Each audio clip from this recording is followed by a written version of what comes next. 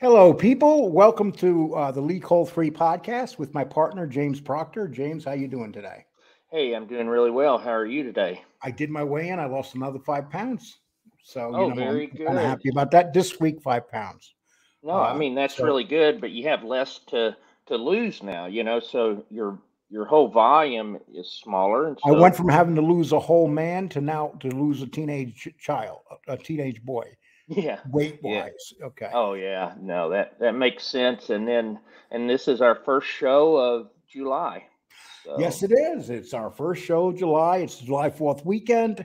Happy July 4th weekend. Everybody be safe. Do not go out drinking and driving and getting a DUI and messing up your life. exactly. Okay. If you're going to drink, stay at home or have a driver and don't be stupid Exactly. and get into a dumb fight. But anyway, we'll just say that. Yeah. Okay. So I went to school. I went to mob school. Okay. Yes, James. You know, if you look at, and people are going to say I'm tooting Mikey Scars' horn. Yes, I kind of am. And let me tell you why. Did you watch his last video? Yes, I did. It was And it really was interesting. the Gotti plot on Paul Castellano, and Hmm. he lays it out along with RJ. And I'm going to tell you something. This guy is like they talk about mobologist. He's a mobologist with experience because he's lived it. Yeah. And it's amazing how much stuff, I could consider myself at best a novice. And when you listen to the people like this, the difference between him and Sammy Gavano is he teaches you. He doesn't try to tell you this is how it was. Right. Exactly. Where Sammy says, let's see, Al Capone went to prison. I was there. I was at the train station Yeah. and I waved goodbye, Hmm. and then he took over the Chicago mob. That would be Sammy. Yeah. And uh, I think it's good for everybody here, for a guy like Mikey Scars, whether you like him as an informant or not. The fact of the matter is he could teach people a lot of things that they don't know about the mafia. Do you agree with that or not? Be honest, James. No, I really do because you know what? Because is actually in the life and he has a large background, long background, I mean, and he's really focused on trying to make history right. I don't see it as necessarily. I mean, everyone's got motives for why they do stuff, but he really knows what's going on, and he knows a lot of the key players, especially in that mafia in the 80s and 90s. And they how they do it is RJ asks him a question and he gives a direct answer. He doesn't play around. He gives his opinion, uh, and then he mixes facts in with his opinion. Where Yeah. Sammy mixes his opinion into his opinion. Yeah, yeah, There's no exactly. facts in between. But what I see with Mikey as well is that he's not one about trying to be the hero in each episode that they do. He's not about trying to embellish. So yeah, I think that he's pretty neutral when it comes to stuff, but he'll give his opinion. So I mean, I don't agree with everything, but I have to say that he's really knowledgeable of the genre. And it's surprising that some of the people that were actually in that life don't understand the history as much as someone like Mikey. He really understands history. And so I picked out some segments of this video that they did, and I'm gonna, with permission, we have permission to use it as long as it's not behind the paywall. Yep. And so this, and I would say to everybody, you see that subscribe sign? Go subscribe to Mikey Scars if you really want to learn a lot about the mafia and how it worked. And the heyday of the mafia to me was in the 1980s and Hmm.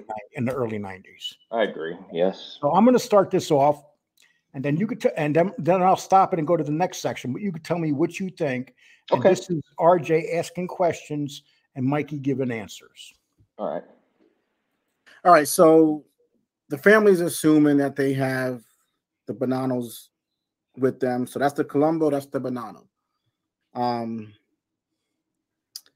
As for the Lucchese family, Tony Ducks Corallo not only hated Castellano, I didn't know that, so that's news to me. I'm gonna ask you about that. But Tony Ducks Corallo not only hated Castellano, but was immersed in preparing his defense in the forthcoming commission trial. So they're saying Dux he's dealing with legal issues, and plus he hates Castellano. So they're assuming we're okay there. Think about that. They're writing the Ducks off that he's not going to have any say, right, in the future. Why didn't they just assume that with Paul? Okay, so what he's saying, he's pretty much saying Tony Ducks was facing a lot of charges like Paul Castellano was. Yes. And pretty much Paul Castellano quite possibly was a walking dead man because of everything. A lot of people thought that he could not hold up in prison if he went to prison. And so now you got Gotti behind the scenes looking to get permission from people or telling people they're going to take this guy out. So what do you think up to this point, what he has to say? Yeah, I mean, I have to agree with that because, one thing I didn't know was that, the relationship between Castellano and Tony Ducks. I'd assumed that they had gotten along. I didn't know that. But regarding holding up in prison, Castellano had, the health issues. We know that he was indicted in '84 for the federal racketeering charges. And he was in love with his maid. He was in love with his maid. He was on $2 million bail.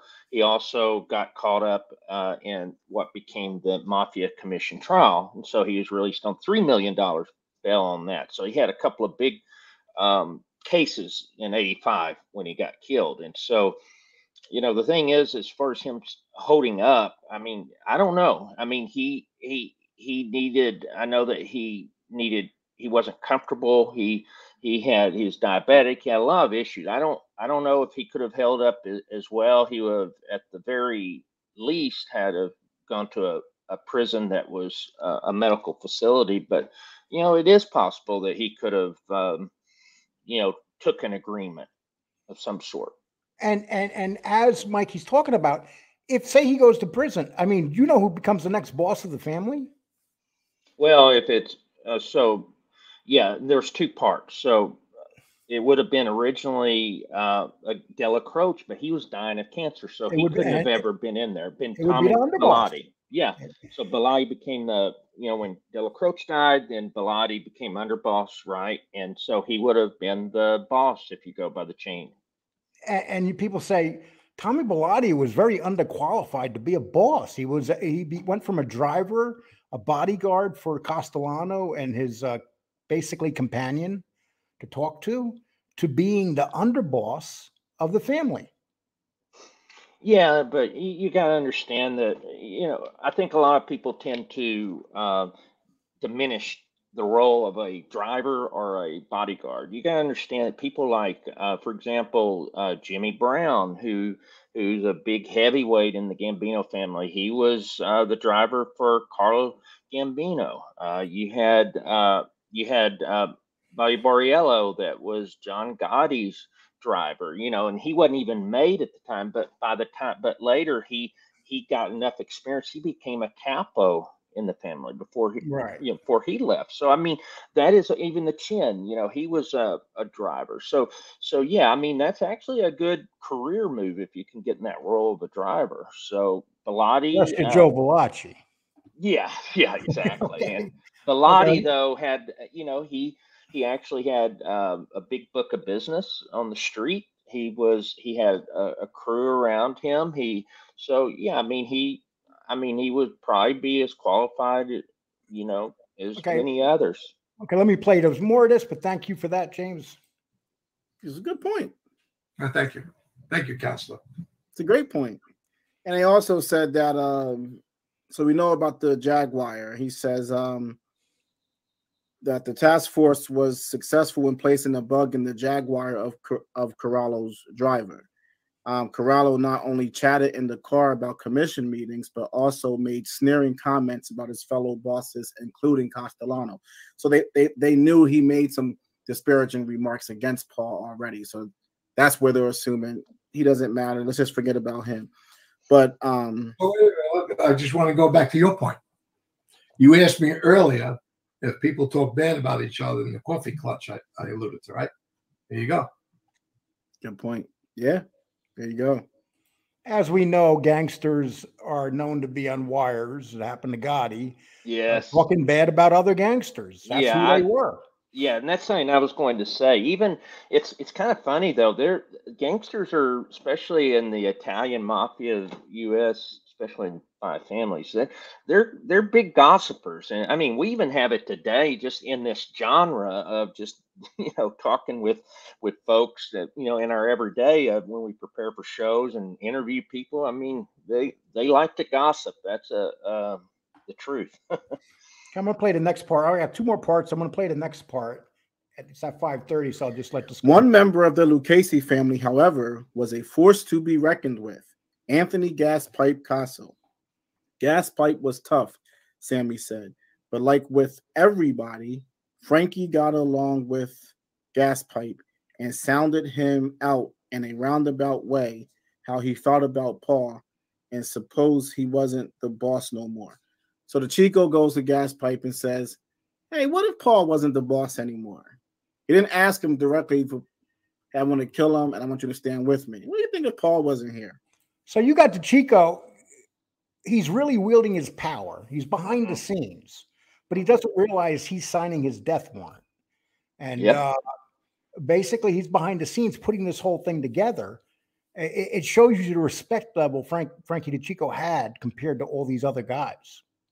Oh yeah. I mean, at this point in history, the thing is that without Frank DeCicco, I don't see Gotti being able to be successful, and so with that hit and then becoming boss. I mean, I feel that by getting you got someone with Frank DeCicco that had the ability to be friends and be respected by both the Brooklyn factions, maybe the old guard, along with the people in like Gotti's group with the in Queens and in Howard Beach. And so I totally agree, and I would say that he is more instrumental in this thing than Sammy the Bull Gravano. And as we know, 4 months after they take out Castellano, he's dead. He is, yes. Bilotti, and here we got Bilotti. He's dead. So we got two underbosses that within a 4-month period were killed. Yeah, and then we lost Neil Della Croce even before that, who was cancer. Underbosses were going. Let's get into the next section here. Of course. Okay. And Frankie, according to the book, Frankie DeCicco says that Gaspipe told him he didn't give a fuck about Paul. So we figured we had approval there. If he ever tried to do anything later, we could throw it in his face. So that's their way of getting the Lucchese family. Dux is gone. The powerhouse there is Gaspipe, and Gaspipe told me, I don't give a fuck about Paul. Gaspipe's only a captain. He's not in administration. So if you ask anybody anywhere, what are you going to do? Get everybody to say they don't care about Paul? What does that mean? It's not administrative or commission approval again. Dux is the boss until he gives it up, which they didn't know he was going to get it up at this point, right? So Gaspipe is making a decision that he don't care about Paul. To me, that falls flat. That resounding, tribute that they're going to say, we're going to stand by you later on when you kill Paul. Do you think Gaspipe don't know what he meant? What did you think he meant?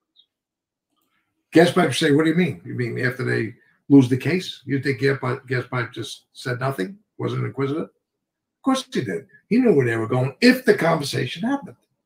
See, that's the thing. That's the key. And this is what Mikey Scars says. If the conversation happened, history is based right now on what Sammy Gravano is saying. Exactly. And so it gets into a very precarious position when Sammy keeps creating history. Sammy's the one that says that he went out and he talked to Gaspipe. We don't even know if it's true. Yeah, and that's part of it. We don't know if that was, if that was even that ever happened, number one, like you said, and then two, was he in the position to really make a decision for, Tony Tony Ducks, because and then at that point it wasn't until it was 86 when Tony Ducks actually said that he needed to make succession plans, and then he put Vic Amuso and partnered with Gaspipe for run that family. Yeah, and where does he even have the power to say that? It all go through Tony Ducks in the end. I mean, in the reality. Exactly. But once again, it's Sammy saying it. It could be true. Don't get me wrong. It could be true, but we don't know because Sammy's involved. That when it comes to the mafia through the 70s, 80s, and 90s, Sammy's involved with all 5 families, and every decision goes through Sammy. Yeah, exactly. And it's just interesting to me the idea that maybe Tony Ducks was didn't like Paul Castellano, and that might be true, but at the same time, that doesn't mean he would have signed off on a regime change like that. Okay, I'm gonna go to let me see the next part here. 1 second. I'll go to.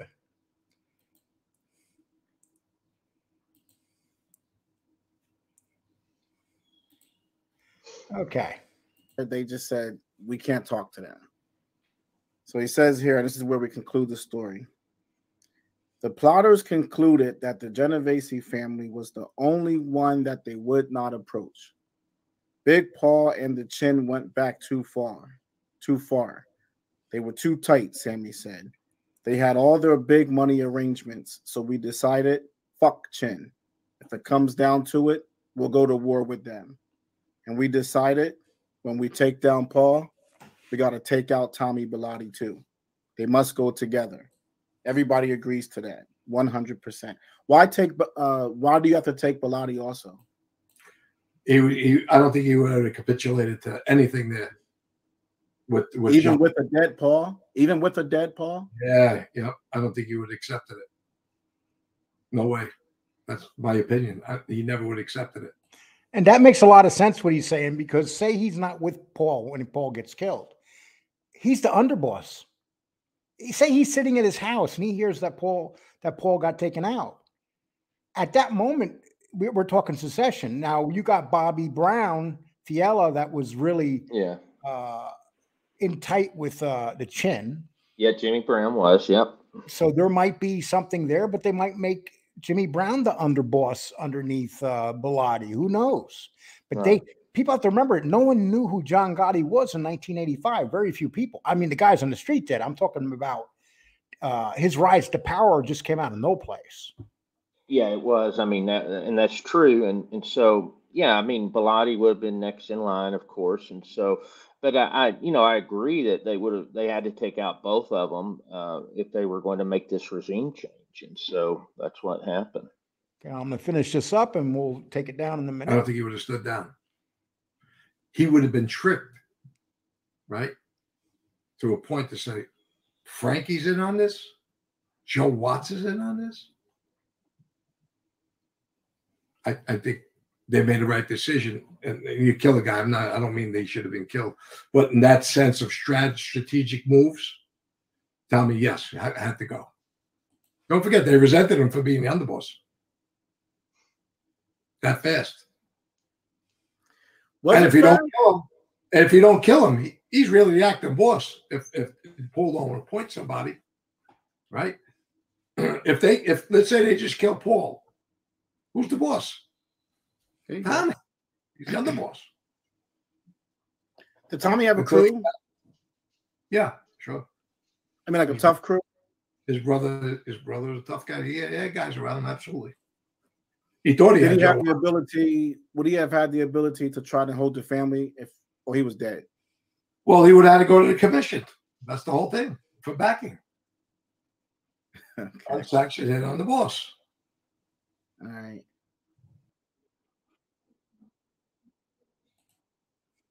Okay. So that's why that was very interesting stuff, don't you think? Yeah, I mean it is because there's a lot of what it is. It's like a chess game. There were so many pieces in play with it wasn't just some event within this Gambino crime family. It was involving everyone on the commission. And then also remember, I think saying it was mentioned that's important is that the Bonanno family, they weren't even on the commission at the time, and so they weren't. That was one of the things that was going to be a benefit for them is that John Gotti wanted, he was friends with Messino, and they would have proposed to get them back on the commission. So at this point, Gotti was under the assumption that Jerry Lang was going to go with him. This is what Sammy says once again with Jerry Lang. So he had the Columbos. And then where was Tommy Gambino on this? So Tommy Gambino. So what's happened there? He's related. He's a son of Carlo Gambino, and also a nephew of Big Paul. And so when Big Paul gets killed, Tommy Gambino's actually he came to the Spark Steakhouse like a couple of minutes or maybe a minute after Paul was killed, and they told him just to turn around and leave. And so he was going to meet with Paul and Tommy, and so anyway, he was like a treasurer for the family. This guy was college educated. He also had a strategic value because his wife Frances was Tony Lucchese's daughter, and so that's how Tommy Gambino got the what they call he had got the garment industry, and that originally had been Lucchese's, but when Tommy Lucchese died, he gave that over to Tommy Gambino. And so Gambino was not a killer, but he was someone that was respected, that people knew in the family, and he could have been someone like a consigliere. And he was close, and he was close to Brown, to Fiala. Yeah, exactly. The Cherry Hill Gambinos, right? So and that group was those. So here's what it comes down to. If Bilotti lives, I mean, you're going to have maybe a war. I don't know if Bilotti has enough to go to war with these other guys. I don't think he does personally, because Mikey. He asked Mikey if he had a crew. He did have a crew, but he did not have a crew like John Gotti. He did not have a crew like Bobby Fiala, with the guys that he knew, the old timers there. It's just very interesting stuff, and it just goes to show you that these men have died. Signed their death warrants. I mean, Bilotti. That's what happened. Bilotti, the worst thing that ever happened to him, and this is what Mikey says, the worst thing that happened to him is he was named underboss. That was a death sentence. Yeah, and then exactly. Decicco was named underboss, a death sentence. Death sentence, yep. And they were both dead. Both of them within 4 months, they were both dead. Yeah, exactly. And the other thing that with Bilotti, there's talking about his brother. His brother was approached by, and this again is based on Sammy. He said they approached his brother, and his brother said he wouldn't seek any retribution, that he accepted the new administration. But supposedly that was one of the first things that they did after the hit on Big Paul was to talk to Bilotti's brother, make sure that they could control him, or he was going to be killed. He lived the same code as Mikey lived when they came and they killed his brother, and basically, and that happened in the mob where brothers were killed. Of course, yeah, it was, and you had to accept it because you knew that you were both part of that life and it could happen. Yeah, I mean that's what happened, and so when you see people. They don't, a lot of people don't understand the life and how, unfortunately, the life that becomes more important than blood many times. And so that's just what happened. So pretty much, did you find this interesting? And what do you think? How much did you learn from watching this segment that they did?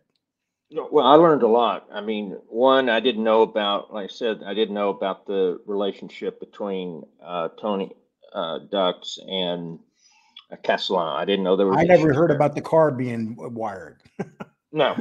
Well, I'd heard of that. Yeah, I'd heard of that. I mean, but yeah, that was. But the other thing was, it was interesting to me, and I don't know if you didn't bring it up, but I was talking about the chin, and so if you remember, that was something that what they said was that.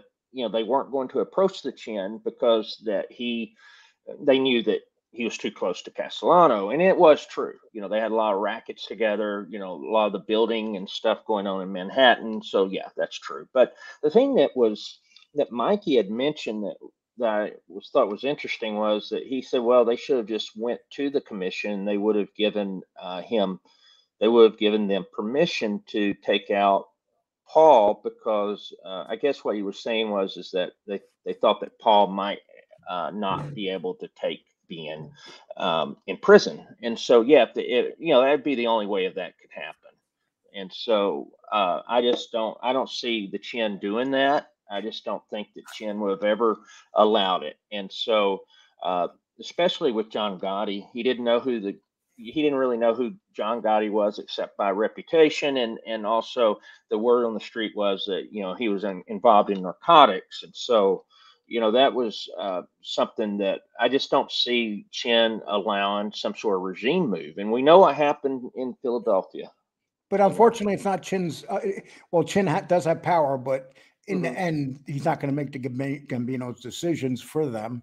He's not going to stop a war. John Gotti's not going to sit back with his crew and let this other crew take over. It's just not going to happen. But it's very interesting stuff. Yeah, it is. And I sometimes wonder if maybe I know that Chin did, he killed the folk, like Antonio Caponegro, he killed them. And then there were two bosses that were killed. They had taken over in Philly, and I get that, and he had them killed. But the problem was, I don't know how much the Chin what the Chin's power would have been in this. I just know that he had his thoughts on who, and he did have some power though, because he seemed to have his hands in everything. Well, he did with the other families, Right, exactly. So, but to be able to say that they could have put in this. Put in Brown and Danny Marino and Tommy Gambino, and it would have just been all perfect. I don't know about that. I just know that Gotti he wouldn't have put up with that either. So there would have been a war. Okay. So, well, I would say go to Mikey Scars, watch that. It was very interesting stuff. And this is why I like watching his stuff, because it's very educational, especially for novices like me. Well, it makes you think, it kind of makes you think, and you start learning stuff that you didn't think about, before. Right. It makes me ask pretty, different questions. That's what it makes me do. And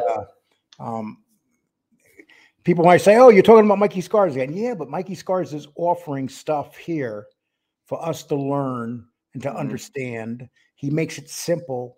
And he gives the simple reason. It's not like you're going to a math class and learning algebra, algebra 2 or something. Right. Or calculus or whatever. Yep.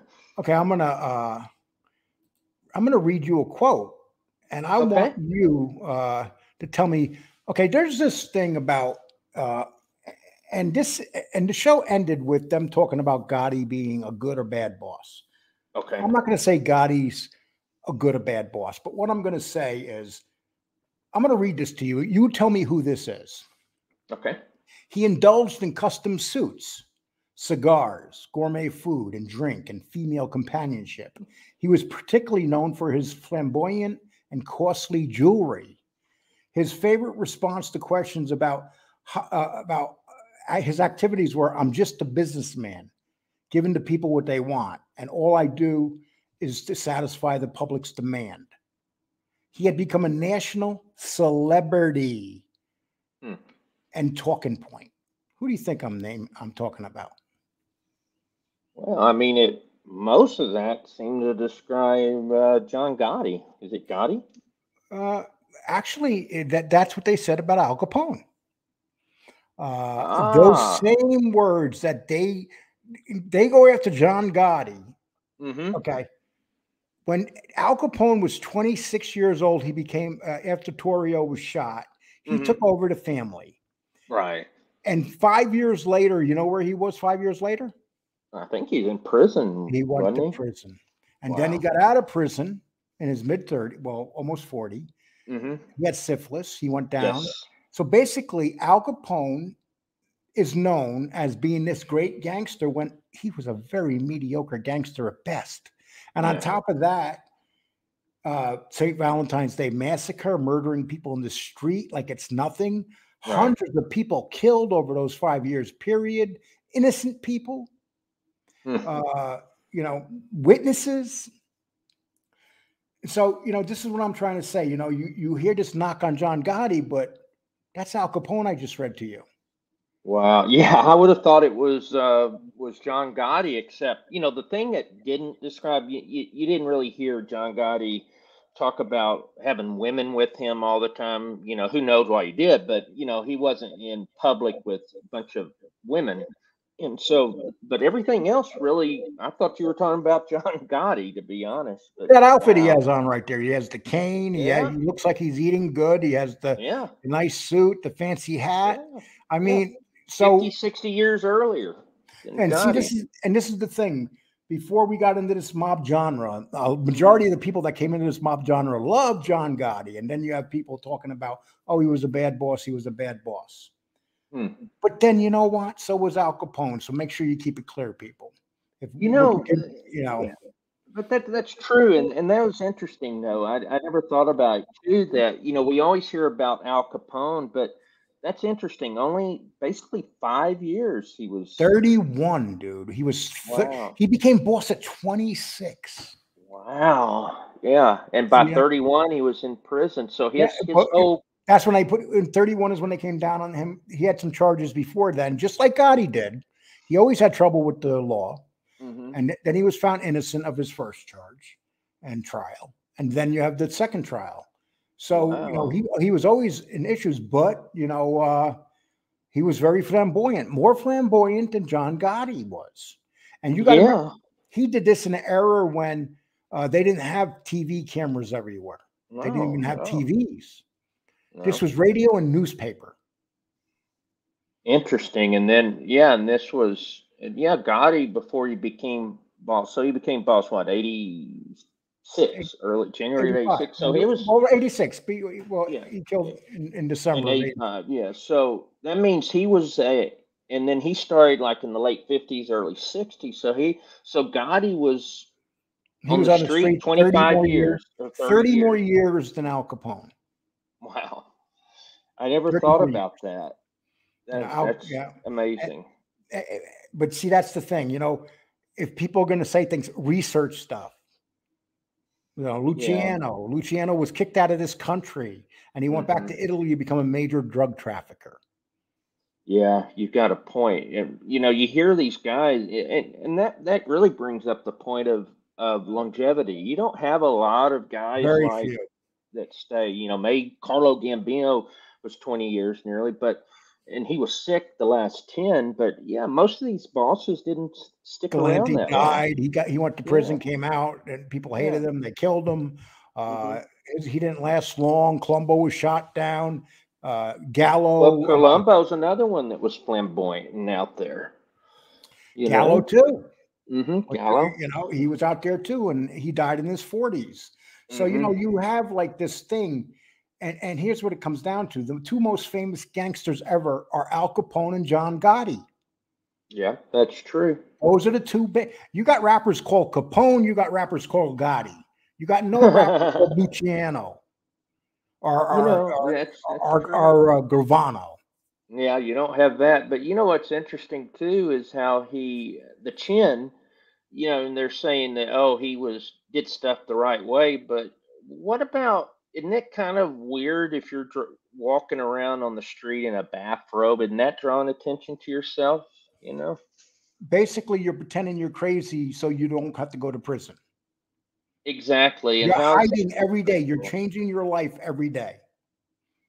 Well, and I still believe that if someone does that, they have to be a little bit nuts. You'll have a bunch of people glorify the chin and say what a great boss he was. They won't say that he walked up and down the street acting like a nut job.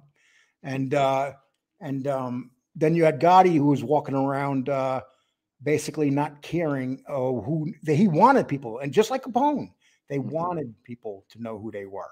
Yeah, that's true. And see, I just find that stuff very interesting. A matter of fact, here's the difference between, say, Gotti. Never lie because I don't fear anyone. You only lie when you're afraid. And then he had another one. It's better to live one day as a lion than 100 years as a lamb. And you prove that. What you want about John Gotti, but there will never be another John Gotti. his influence in this genre is, if there wasn't a John Gotti, you wouldn't have nobody talking. He was front street, a gangster. And that's what he wanted to be, and that's what he was. And, you know, you guys anybody could say what they want about him, right or wrong or indifferent. The fact of the matter is you can't deny what John Gotti was. Never lie, because I don't feel very interesting, right? Yeah, it is cool. So he talks about, being a gangster. He didn't hide from it. The chin hid from it. Yeah, he did. People may not like what I'm saying about the chin, but the fact is he walked around, and if you listen to his daughter talk about, he bought it home. Two totally different people. The Chin was a very powerful man, there's no doubt. But you know, when you're talking about real gangsters, Al Capone was a real gangster. John Gotti was a real gangster, and they chose to live their flamboyant. But at least John Gotti went to prison in his 50s. Yeah, exactly. In his 30s. Capone was done. He was done. You know, 5 years, boom, runs the family in Chicago, goes to prison. That's it. Yeah, very true. Yeah, it's just fascinating stuff, though. You're right, Lee. I mean, you know, it's just he brings up talking about that's Mikey Scars and RJ, their show. You know, it brings up some good points, and it just makes you to think. It makes you think about a bunch of mafia stuff. It makes you. It makes you really think, because, you know, people say, oh, these guys were stupid and dumb. They were stupid and dumb guys that built an organization that lasted and still is alive. Oh, yeah, it has structure all the way through it. You know, it's like the cartel, same thing. They have structure, but the cartel, they're just slaughtering each other in the street. Oh, yeah. And they're slaughtering innocent people. You can't even compare them, to be honest with you. No, not at all. Okay, well, that's all we have to say, people. Underneath here, please subscribe, hit the like button, and the reminder button. This will be up Sunday. We're going to keep it up for the holiday. Have a safe 4th of July. And thank you. I hope you guys enjoyed this, and I hope that you learned something from it. How about James? Anything you'd like to say before we close it down? No, this was I really enjoyed the conversation, Lee. So I hope you have a happy 4th as well. Well, you know what it is when you have conversation like Mikey putting it out there. It's you and I. We don't even need cheat sheets. We don't need to take notes. We just put it up and have a conversation. Yeah, very true. Okay, no, it's a lot of fun. Okay, you take care, my man. Yep, thank you, everybody. And like I said, please subscribe if you haven't. Hit the like if you haven't. Get us to 4,500. We're moving on real close. All right. I'm sorry. 10,500, 4,500. Yeah. I don't want to go back to 4,500. Take care, people. Thanks, everyone.